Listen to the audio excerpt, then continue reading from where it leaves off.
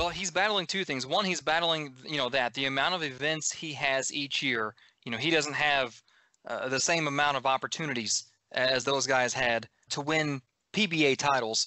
But the second thing, and this is an unknown because the two-handed style is still young.